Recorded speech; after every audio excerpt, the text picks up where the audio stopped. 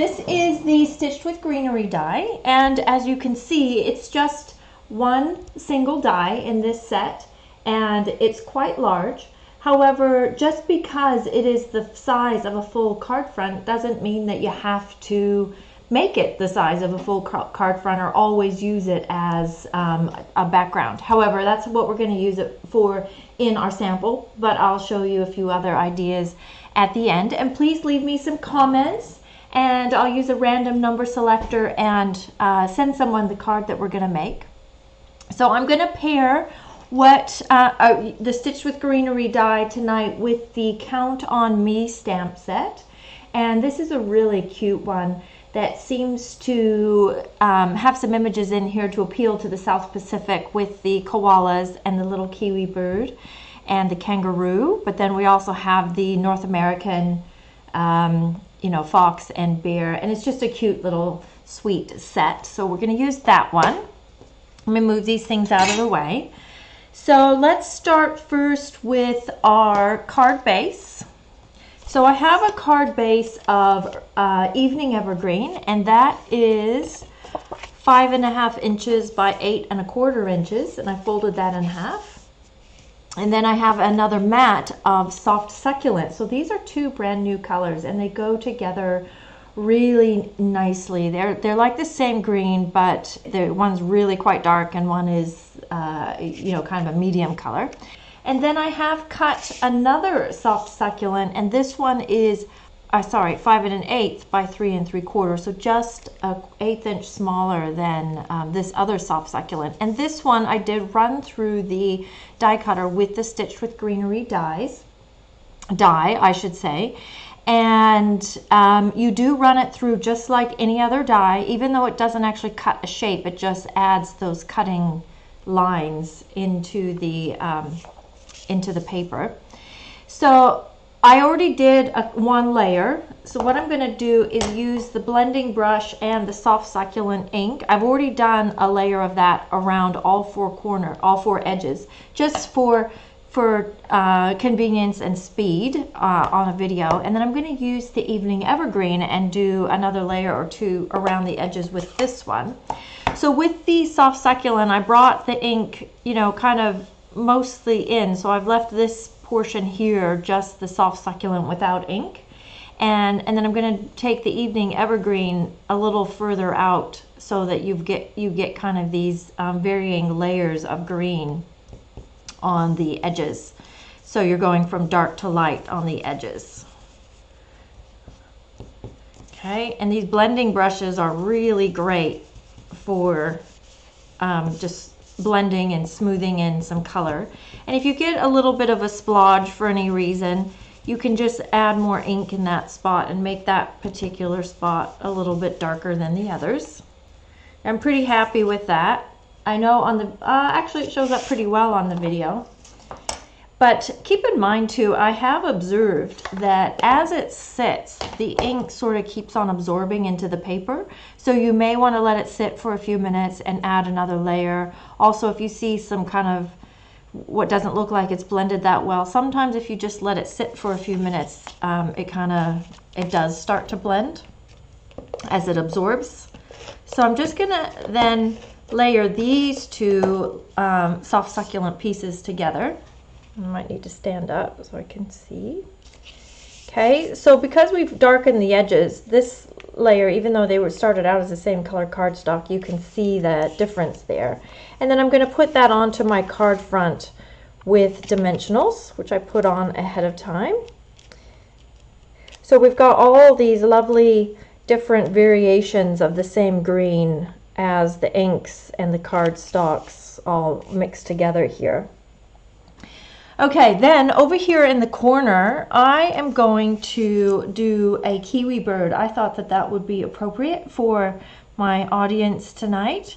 So I've stamped the little kiwi bird from the Count on Me. So I've stamped the kiwi bird with Memento Black, which is a water-based ink, because our coloring mediums are alcohol based, and you want to have your ink outline and your coloring mediums to be different bases, either water or alcohol, otherwise they will blend and mix together, and we don't want that. And I like to take the darker blend. This is the bronze, and then this is the dark crumb cake. And just color him in. And I actually did look it up online, and the beaks are kind of a gray or a white color. And then you'll take the lighter crumb cake and just fill him in. And just keep going over and over the lines until those colors blend together. And if you find then that the details that you've colored in have kind of lost their detail, you can always go back and add more to that, like so. Anyway, I can play around with that. And then there aren't dies with this set, so you will need to just scissor cut him out, which is quite easy because he's kind of just sort of a round shape, which I've already cut one out just for ease. And then to give him a little something to sit on, because he's quite tiny compared to the rest of the card, I cut half a label. And this particular die is from Hippo and Friends. However, you know, it's not specific. You could use any sort of shape of die and just use a portion of it. And I'm just going to adhere a little bit where that kiwi bird is actually going to cover it up. Like about there. And then I have pre-cut and pre-stamped. These words are from the Count on Me set. And I've just done the white embossing with crumb cake on here. And I did a video just this week on how to heat emboss, because I found in my classes that a lot of people just aren't very confident with heat embossing. And I think it really, really adds a great element to your crafting if you can not always have to stamp on white or vanilla cardstock. If you can stamp on your colored cardstock, it just opens up a lot of possibilities.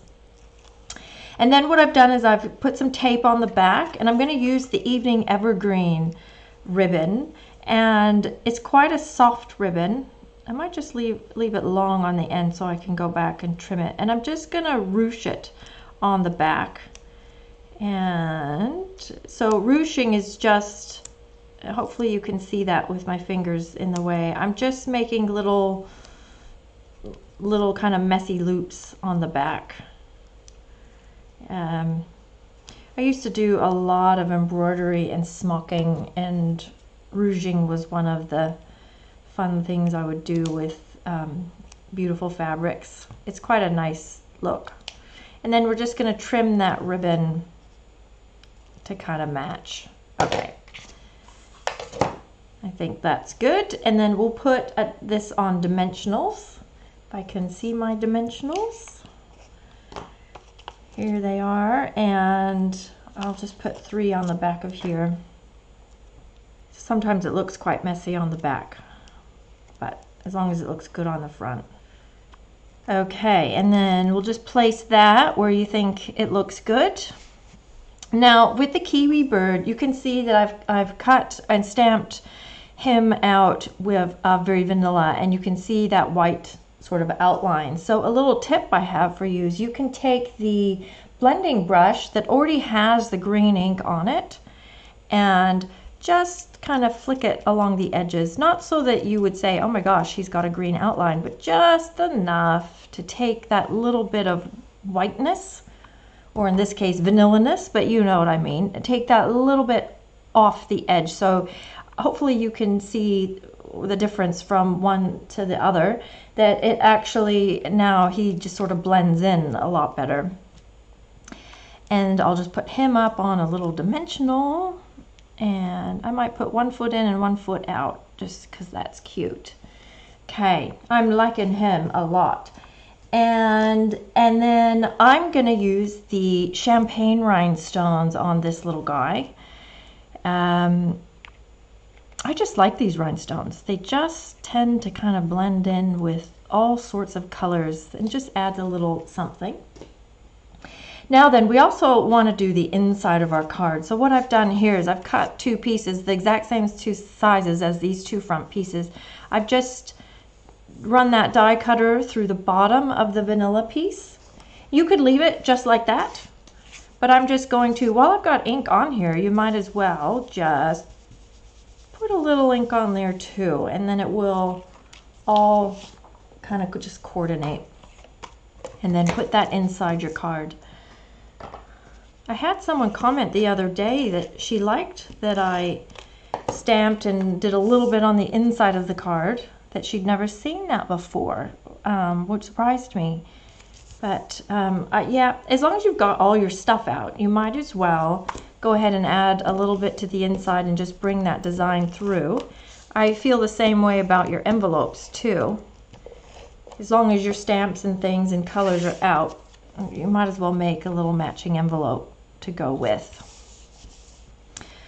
Okay, and there's our card, and this is the original one that I made this afternoon. The only real difference is I used a slightly different die here, and I used metallic pearls, but I do like it with the champagne rhinestones.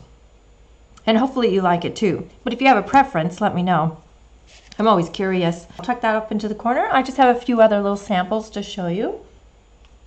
So this is actually the one that I shared with you last week, but just in case you missed it. But this is the one that inspired me to actually do this one, because I was so impressed when I die cut the background that I thought, oh, I need to play a little bit more with that. And actually, on that note, I'm just going to set that aside just for a minute. I want to show you something else I did. I actually die cut this on some different mediums just to see what they would look like. So this is on basic white cardstock. This is on Coastal Cabana cardstock. So you've got your white cardstock and just your colored cardstock. This is what it looks like on Designer Series paper that's very light. And this is what it looks like on Designer Series paper that's very dark. Now, I can hardly see it, so I'm imagining on the video that you can hardly see it either. But I thought I'd show you anyway that the color that you use does make a difference. It works much better on lighter colors. And then these ones are vellum. So this is the Soft Succulent vellum, and this is just your standard cardstock weight white vellum. And this one is what it looks like on foil, which is quite cool as well. So that was fun. I'll take a picture of these and post that too. Now for another sample, this one's also using that Count on Me stamp set, but this time I I die cut it on the shimmer white, and then took my water painter and some various greens and just quickly colored in those leaves. It didn't take but a couple minutes. Doesn't take that long to just watercolor those in. And then watercolored in that very cute bear and put some crystal effects on the heart there, and did that in the new or the magenta ink, so it was quite a bright pink, and just a simple little label for the words. Okay, we'll tuck him up there. And then this one, I wanted to show you that it didn't have to be just a big background either, that this is kind of one of my go-to card designs, one that I've repeated over and over through the years. Just 3 strips of something beautiful. So this time I used cherry cobbler. So I thought it would be fun to use it just in a very different sort of mood and color scheme.